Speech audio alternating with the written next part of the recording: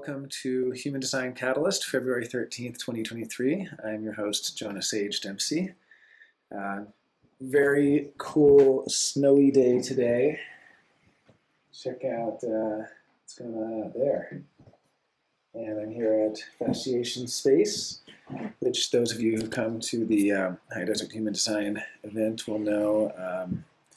This is where we host some of our events. This is the retail space of Michael Steenbeck-Litvin, so thank you, Mike, for allowing us to host here. It's always really nice.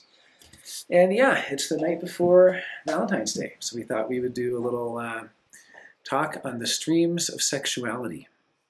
And this is a really interesting topic that I really enjoy because I have a completely open solar plexus. So it's something that I guess I'm especially suited to kind of know about, or at least experience, become wise about. Yay, come on in. Perfect timing. This is Ivy Fallon. Just gonna join for a second. Hey. We're not live or anything, but it will be on YouTube later. But you can sit on this side if you'd like to see the presentation. That was amazing. That was like a movie sound effect. That was, yeah, that was, you can sample that. That's like, that's a dinosaur. Right? No, was. I thought the same thing. Wow. Wherever you want to be. My goal is to see the screen and not be in the shot. So I'm going to just, yeah. And I'm actually going to add a little audio filter to get the audio a little bit better, and yep, there we go. The audio should be a little bit louder now. So, okay, so I'm really excited to be doing the streams of sexuality, and the streams of sexuality go through the solar plexus, and so we're going to be talking a lot about the solar plexus. What I was just saying is I have a completely undefined solar plexus. So this is where I go to school. This is where I've had the most to learn. You know, this is where I can really take in the other, and I can take in the other very cleanly, or I can take in the other with a lot of amplification. You know, it's also where I feel the transits the most. And of course, generators and projectors primarily get conditioning from each other and from manifestors and reflectors, as opposed to the transits. Manifestors and reflectors are kind of transit first, but I'll tell you that 35-36 we've had going on, I can definitely felt it. We've had Mars in 35 and Neptune in 36. And then I also have a hanging 12, and we've had Venus in 22. So it's been double barrel solar plexus action lately. And we'll be talking about those channels because those are both in the streams of sexuality. So the three streams, the tribal sexual stream, this is 1949. Going into 3740. So all of the streams start at the root, and we can see that the tribal ends in the ego, whereas the individual and collective end in the throat. The individual sexual stream goes from 3955 up to 1222, ending in the throat, and 12. And, or I guess that should say 2212.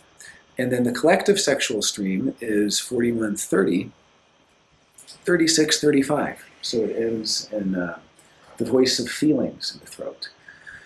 So these streams are really the root pressure for sexuality. This is a genetic imperative. We need to produce more. You know, we need more babies in the world or we go extinct. And the root is what fuels the different processes, all of the processes. And on the left side of the root, we have the splenic processes, where the root is essentially fueling the processes for caring. And on the right, we have it fueling the processes for sexuality, for sexual bonding. Now, when I say sexuality, I'm including sexuality that might not look like sexuality. I mean, it's all kinds of sexuality. For instance, tribal sexuality is like that old couple that, you know, has the pat on the shoulder or holding hands when they're walking or, you know, stuff like that. Individual sexuality can be unrequited love. It can be writing poems to each other. It can be writing letters.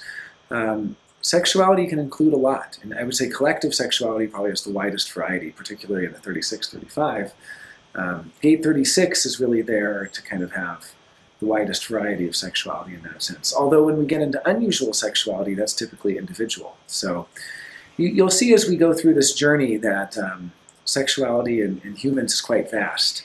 For those of you who've seen the television show Bored to Death, I love the main character, Jason Schwartzman's character. He meets, he's a detective. He's like a private detective who kind of gets into all different situations. And in one of them, he ends up in a BDSM dungeon, and he ends up meeting a police officer who's, into some of this stuff. And the guy's kind of embarrassed. And Jason Schwartzman character just says, "Oh, I've always considered myself a student of human sexuality." And he kind of says that to make the guy feel better. But I think that's true for anyone with an undefined solar plexus. You're really here to be a student of sexuality. That's where you go to school.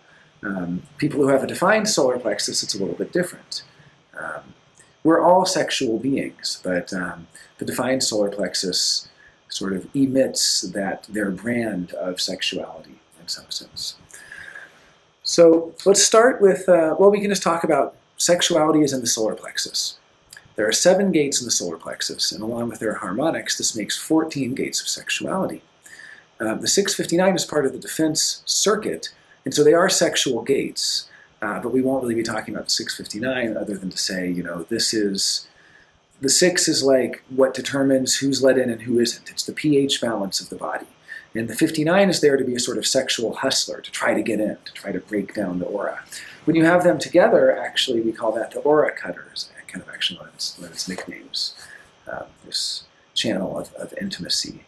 And so in any case, 59 is the friction that can lead to orgasm, and then 6 is the, what we call it, dispersal, dispersion. So in any case, we have sexuality in the 659, but it's not part of the sexual streams that we're going to be talking about. It's part of the defense circuit, and that is a very interesting, we talked about it a little bit last week. It's a very interesting aspect. I'll just say that my favorite way to think of it is the 659 is there to make sure that the population can be repopulated in a desert island situation. So it's really there to sort of make sure that you're not too picky. Like, yeah, the 6 can be picky, but it's really picky among the suitors. It's not meant to be picky for no good reason, so to speak. It's meant to be picky among the suitors in the sense that if there's only one suitor, if you're on a desert island, then, that's what you get. And it's there to kind of make sure you can break down the barriers to intimacy that allow for sexual bonding to occur. My joke is kind of, if you look at the other side of it, the 5027 channel of preservation, which is all about raising children. Well, I mean, that's minimum 7 years. The human can't survive if it hasn't been cared for less than 7 years. But really, in practice, it's more like 18 years. And this 18 years of caring, think about how different that is from selecting a mate, selecting a potential mate, or really a sexual partner. I guess it's also called channel of mating, right? When you're picking a sexual partner, you don't take 18 years to do it. But when you're raising kids, you do, right? You take 18 years to raise the kid, 18 years of caring. What are they wearing? What are they eating? When do they go to sleep? What do they do? All this stuff. And so it's so funny to reverse those and to imagine that there's an 18-year vetting process to decide whether or not to have sex compared to, you have the kid and you just drop them off somewhere. No, it's not like that. I mean, it is sometimes in the case of adoption, but really the 5027 is there to raise children, and the 659 is there to make children. And they're quite different things, and they have different requirements. The 659's requirement is that it can break through the barriers. But in any case, besides the 659, the other 12 gates are in the streams of sexuality, and so those are the gates that we're going to be looking at. Then we start with tribal sexuality. This is called ego sex. This is controlled touch. This is, the right touch, not the wrong touch. This is, you can touch me, but you can't touch him, or you can't touch her. You can touch them, but you can't. This is really about, everything in the tribe is about support and need. These are the big keynotes of the tribe. So this is sexuality that's there for the support of getting needs met and for the need to be supported in your process, and to have supportive people in your life. I mean, this is glue. This is the glue that keeps people together.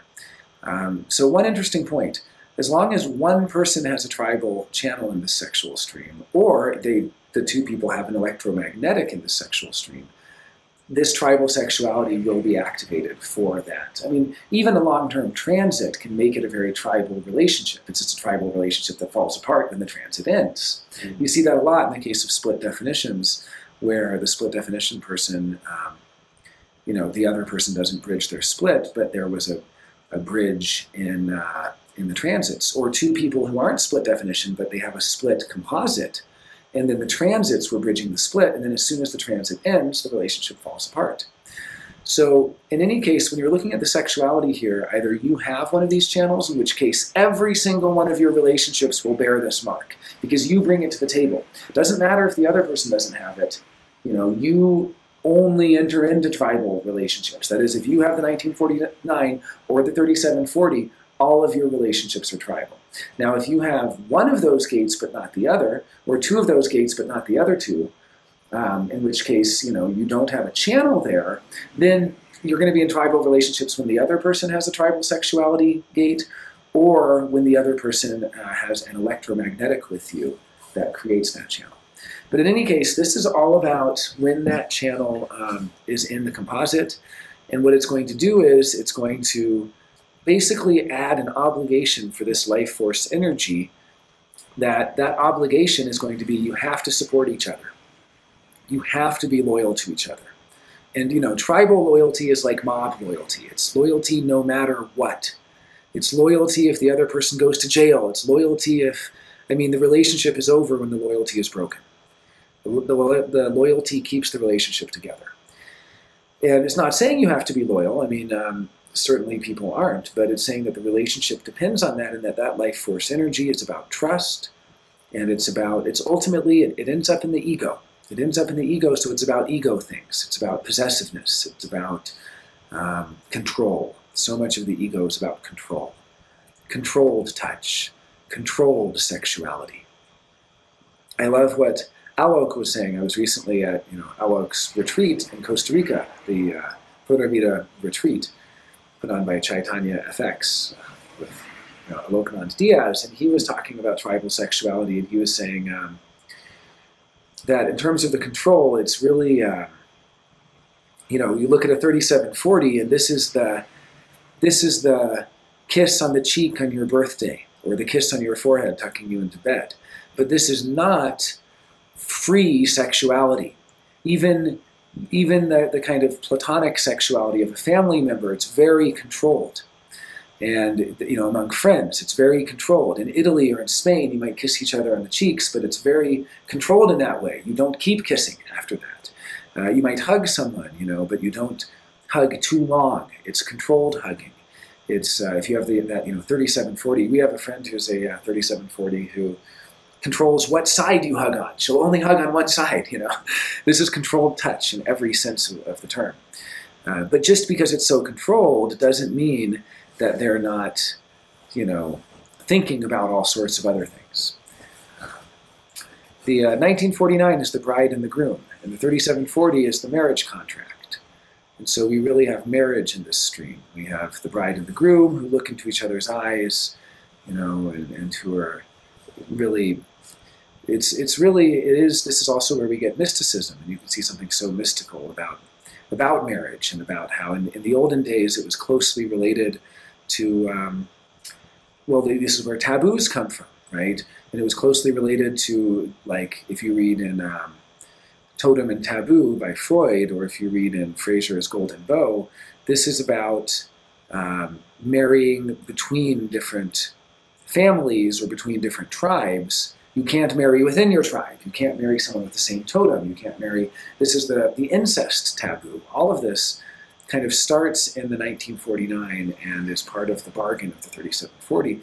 And it's really the foundation of society as we know it now. And so we see the keynotes of the tribe. And you could think of these as sort of the exaltations and the detriments, the two sides of it. And, as much as we say that one is not good and the other is not bad, it's pretty obvious that the not self gets the detriments in that, or at least the not self gets it gets the bad side of the bargain a lot of the time. Like when we end up in the not self, and when we're a generator, but we're constantly initiating, we're not obeying our tribal obligations, we end up with the ignore, divorce, betray, and hate. And, but obviously, even when we are following our strategy and authority, it may end up that way when the intimacy has run its course, because all intimacy has a shelf life. So you can have the best relationship in the world that has not run out of shelf life, that is still fresh and still wonderful, and you can be in the obey, marry, honor, love kind of sequence, and then you can totally screw it up through the not self and end up in the ignore, divorce, betray, and hate. And that causes quite a bit of resistance. At the same time, you can also be living out the obey, marry, honor, love, and that relationship can run its course, and maybe you're a projector and you're invited into something else, or you're invited to leave the relationship. Maybe you're a generator and you respond to something else. Maybe you're a manifester and you initiate the break, or you're a reflector and you simply realize that that relationship has run its course. That may generate a certain amount of ignore, divorce, betray, hate. I mean, it might. So it's not that these keynotes can always be seen as when you're living your design or not. However, what I've noticed is that people who are living their design tend to get the good keynotes, but they don't get them by wanting them and by being hooked on them and by being obsessed with them. They get them by surrendering. And so it's almost like you get what you wanted anyway, but it's only by surrendering. Because really, when you surrender, you get what you need. And you adjust what you want so that you want what you need, no longer wanting what you don't need, so to speak. Because those are the not self desires. The not self desires are for things that we don't really need. But in any case, if you have 1949, you need a certain amount of obeying and marrying in some sense. Otherwise, you're going to get the ignoring and divorcing. It's not going to feel good. You don't want to be ignored. You don't want to be divorced. You'll be bitter. I mean, this is the success or the bitterness. 1949 is successful when people obey and marry. 3740 is successful when they honor and love. And it's bitter as hell when they betray and hate. It doesn't want to have to hate. It really doesn't want to. Now, it's interesting to see that in each one of these streams of sexuality, we're going to see where love is. And here, love is in the ego. For the individual, love is in the solar plexus. And for the collective, love is in the root. How is that? How interesting is that? So we really have these sequences of keynotes that tell a story.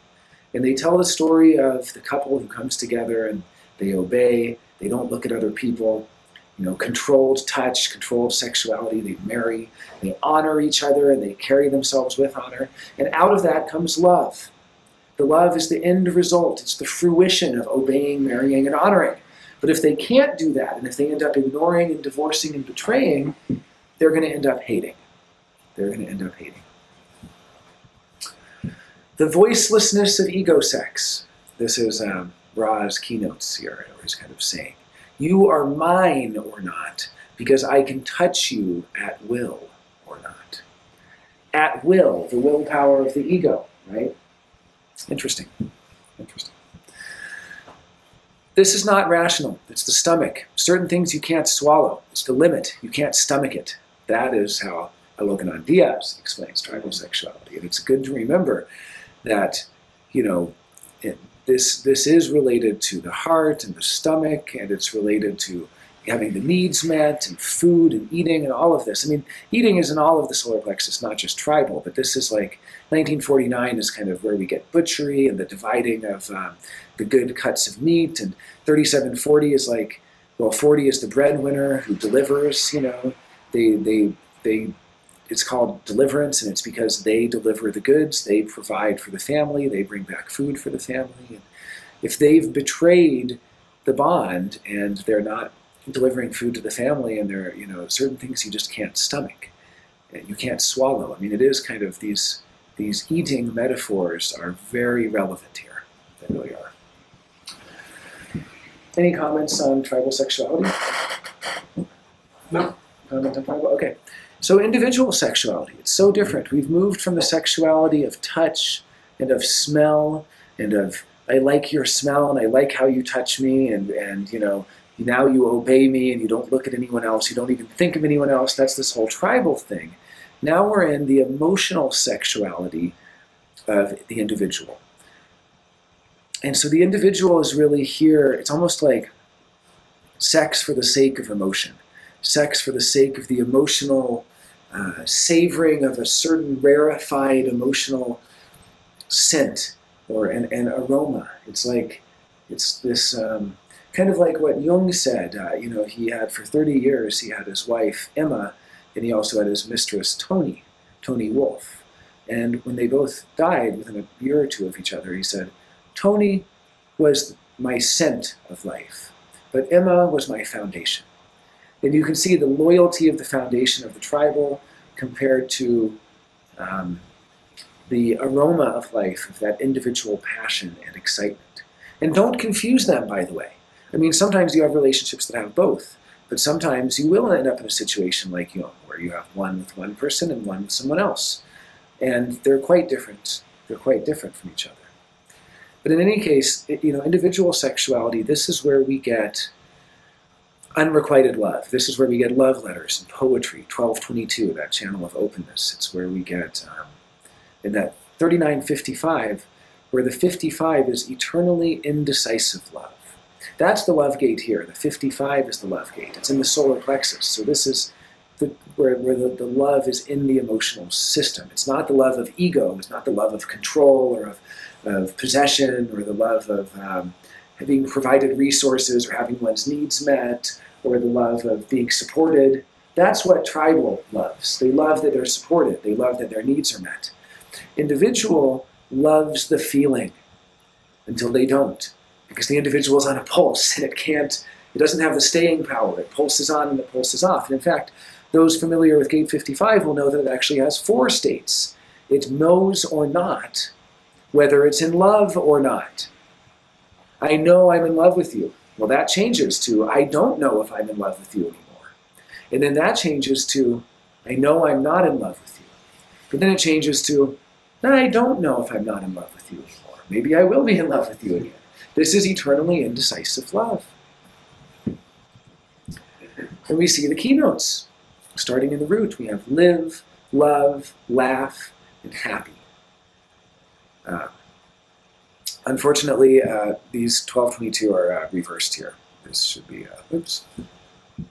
Here, let me just quickly correct that. That will be, there we go. Sorry about that. Just going to correct it right now, so that way, while I continue talking about it, it will be fixed. Okay. I have a question also. Yes, what is the question? So it's also the love of the spirit, 55. And what do they mean by the spirit, and is that different than the G-center spirit? Oh, that's a great question. No, I think it is the same spirit, and I think it just shows how, 25 is one of these spiritual gates, or I guess all the G-center gates are kind of spiritual, but that 55 also has, it's really, it shows the deep connection. It's like where the spirit is. It's like the spiritual representative in the emotional. And I actually have some really good, a couple good quotes about that could go into it in more detail. But I do see it as the enthusiasm, and basically, if that 55 is if it's hating, if it's not loving, if it's hating its life, if it's hating being stuck with someone, if it's hating being in a relationship that it's not going to be in, or if it's hating because it wants to be in the relationship and it can't, and it hates its life because it can't be with the person it wants, that is the spirit dying. That is crushing the spirit. And it's kind of like where the G center gets, it's like the, because the G center is the center of love, and there's love gates all over the place. And so these are almost like the fingers of the G center in the other centers, the tendrils of the G center in the other centers. Because you can have all that purpose and all that determination and all that, in the G center, but your spirit will be dying inside if that 55 is really in its hate mode. It's meant to love, and when it does love, it is able to embolden the spirit and so on. And it's enthusiasm. Enthusiasm, the root of that word is theos, God, and it's the God within. Entheos. That's where we also get entheogen, for instance, is a term for like a drug that kind of allows you to access the God within. An entheogen. A lot of psychedelics are called entheogens, for instance. But enthusiasm is the same root there, and it has to do with accessing the God within. This is the spirit, and can you be enthusiastic or not? And it's, I know I can be enthusiastic, or I don't know if I can be enthusiastic, or I know I can't be enthusiastic here, or I don't know if I can't be enthusiastic. It's kind of another way of looking at it. But we have the keynotes: live, love, laugh, and happy. And it results in the happiness. Die, hate, cry, sad. Yeah, right? Right? And it's funny here because I remember when I first was reading the Human Design Sexuality Manual, and I was kind of shocked by this because I was, I have 12 and I don't have 22, and so anytime somebody comes along with a 22, it activates me. Rob was saying the same thing. He had 12 and didn't have 22. And he also had an undefined solar plexus, and he was saying, well, before Human Design, I was really always a sucker for those 22s. They would come along, and then I would, he actually said he had 2 kids because of the moon, because the moon went along and activated, his 22 or something, right? And he made an emotional decision in the moment. And in any case, I remember I was reading this, and I was thinking, each of these has a different yardstick for how it judges if the relationship is good or bad. And really, the only valid yardstick is your strategy and authority of whether you should stay in that relationship or whether it's lived out its life, or, because every relationship has a lifespan. Some of them last a day, some of them last a lifetime. You don't really get to choose how long the lifespan of the relationship is. All you can do is be observant. And so what he was saying about the yardsticks, and I think the tribal yardstick was probably if they're loyal or not, or if you end up being supported, having your needs met. And the collective is kind of if it's exciting or not, and stuff like that. But the individual is if you're happy or sad. And I was thinking, what a fragile yardstick. I'm sad, therefore this whole relationship is bad. I'm sad, therefore we should break up. I'm sad, therefore this was a mistake. I'm sad, therefore it's over. Wait, I'm happy, therefore let's stay together. I'm happy, therefore it must be good. What a fragile yardstick for a relationship. And yet this is how individuality works. You either live and you feel that surge of life that, it's funny to think of 39's keynote as living. What life is provocation, I guess, really. And then you love and you laugh together, and then you're happy, or else you die inside. You hate that you can't be with the person, or that you can't leave the person, or that whatever it is. You cry, and then you're sad. And that's the bad side of it. And the voice of emotional sex. This is a really interesting one. So these lines: alone, selective, limited, strange, cautious, and different. So I'm going to go through, I'm going to say it 6 times. It really is even 12 if we're going to do the happy or sad. So I am happy because I am alone. I am alone sexually, and that makes me happy. I am sad because I am alone. We've heard these, right? I am happy because I'm selective sexually. I'm so selective with who comes to me. It makes me really happy. I am sad because I'm so selective. I can't meet anyone, right? You can see how they go both ways. That's the second line. We go to the third line. I am happy because I am limited sexually. I don't want anything else. This is my limited sexuality. I'm sad because I'm limited sexually. I can't have what the others have. I'm happy because I am strange sexually. I am sad because I am strange sexually. No one's going to like that, right? I am happy because I am cautious sexually. I am sad because I am so cautious sexually. I see these others who aren't so cautious, and I'm sad I can't be like them. And I am happy because I am different sexually, or I am sad because I am different sexually. And you can see that the individual is never meant to compare themselves to anyone, because the sad side is typically because of comparison. And the happy side is typically because they're empowered in who they are. Interesting little side note there. To love an individual means to love and honor their individuality. Now that might seem simple, and this was a longer quote, but I cut it off here because I thought, we always think, oh, I love you, but do you really honor their individuality? Sure, tribal knows how to honor, but it doesn't necessarily know how to honor individuality. It doesn't know how to honor what makes them different. It doesn't know how to honor when they want to be alone. It doesn't know how to honor when they're strange. It doesn't know how to honor, you know what I mean? It's like individual, it's honoring their strangeness, honoring their limitation, honoring their selectiveness, honoring when they want to be alone, honoring, those keynotes we were looking at from the previous slide. And then, this is a great quote from Alok. It's not like they wouldn't like to stay. When you stay, you become attached. You become an asshole. You become an asshole, you hate yourself, so you go. It's the only solution. And, he's talking about individual there, but that also probably applies to the 36-35, because one thing we've noticed is that, we can notice here, is that the tribal doesn't have a manifester channel. That means the tribal doesn't really get angry. It only gets bitter. The tribal is 1949, projected. 3740, projected. Well, individual and collective can get mad as hell. They are anger channels. There's only 4 anger channels in the whole chart. And individual sexuality has one of them, the 2212, and collective sexuality has the other, the 36-35.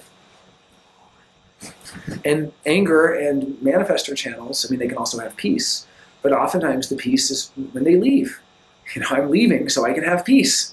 I'll be angry if I stay, because they really are about separation. If we look at, we started the whole thing with the 659, that's about coming together. That's the generator sexuality channel. The only generator sexuality channel, by the way, which is interesting to see that sexuality is 2 parts anger, 1 part frustration, and 4 parts bitterness, or 2 parts peace, 1 part satisfaction, and 4 parts success. Success of the genetic imperative succeeding in creating more bonding, more connection. And this brings us to collective sexuality, so-called Kundalini sex. 4130, the channel of recognition, and then 3635, the channel of transitoriness. And the keynotes here are love, feel, enter, and leave, or hate, burn, exit, and stay.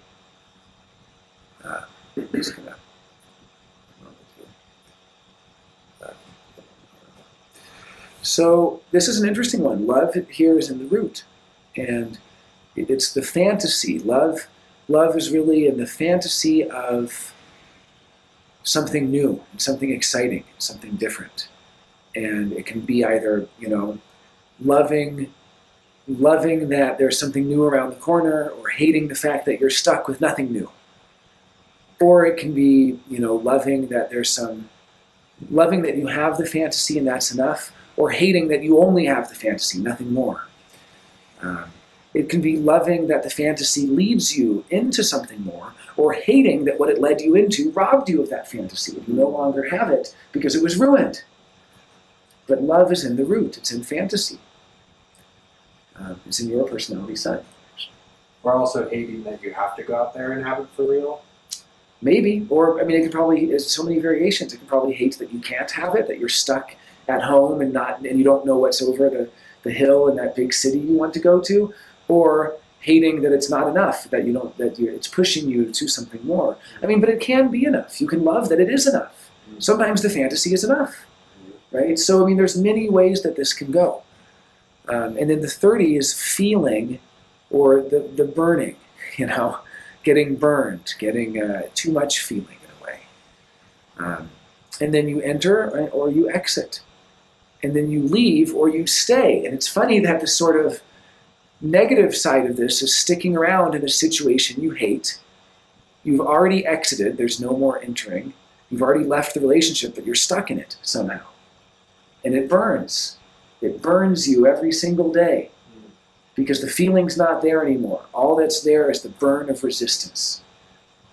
It's hard. Clinging fire. Yeah. And it says, you make me feel good, or you make me feel bad because you reject or accept me. You inspire or bore me. You adore or ignore me. You try to satisfy or you can't satisfy me. You risk or you regret me. And you correct or compare me sexually. So let's look at a few of these. You make me feel good because you reject me. How funny is that? I've had that. Anyone who's been in a relationship has felt good about being rejected at a certain point. But they've also felt good about being accepted. You make me feel bad because you reject me. Well, that one. Yeah. Or you make me feel bad because you accept me. And I'm being kind of brought into this relationship, but I don't want to be in this kind of relationship. I'm stuck in it, trapped in it. I can't, I've exited, but I'm staying. That's the worst. I've entered, but I can leave. That's the heaven of that 3635. It wants to be able to enter. I mean, that can also be penetration, copulation, whatever. And it wants to be able to leave the next day. It doesn't want to be able to stick around, to have to stick around. It's not tribal. It doesn't want to be glued to the person for life. So it can feel really good being rejected, or it can feel really bad being accepted, because that means it's stuck. You make me feel good because you inspire me. Or you make me feel bad because you bore me. Now these are the common ones, right? If it's bored, this is what craves excitement, craves new experience. But it can also feel really good to be bored with someone. I mean, I know that doesn't usually go that way. In fact, I would almost say that reject and accept should be switched, and that most of the time, 99% of the time, you're going to feel good because you're accepted and bad because you're rejected. Good because you're inspired, bad because you're bored. Good because you're adored, bad because you're ignored, and so on. But then once the relationship has run its course, it feels pretty good to be ignored by that person, because then they're not stalking you or hounding you or bothering you in some way. See what I'm saying? It's kind of what side of the binary you're on in the relationship. When you want to be in that relationship, when you haven't been in it yet and you're excited to experience it, well, it feels really bad to be ignored by that person, and you really want to be adored by them. But then, if, say, you have 35, 36, and you've had that sexual experience and you're ready to move on, you're ready to leave, well, it can feel pretty good to be ignored then. And part of the good boredom, with 35, classically, it's like having the space to relive the experience internally. And if you're constantly stimulated and having new stuff, your experiences don't get to settle, and you don't get to really enjoy what's already out. That's a good point. At certain times, it's going to feel really good to have that space to be able to relive it and not just be pushed into something new. You make me feel good because you try to satisfy me. You make me feel bad because you can't satisfy me. I mean, these are generally how they work. You can mix and match them, but they generally follow. You make me feel good because you're risking for me. You're taking a risk. It might not work, but you're risking it. You make me feel bad because you regret me. You regret me so much you pretend it didn't happen. Something like that, It can feel really bad. You make me feel good because you correct me sexually. You tell me how I can improve. You make me feel bad because you compare me sexually. Wow, that can hurt. That can hurt.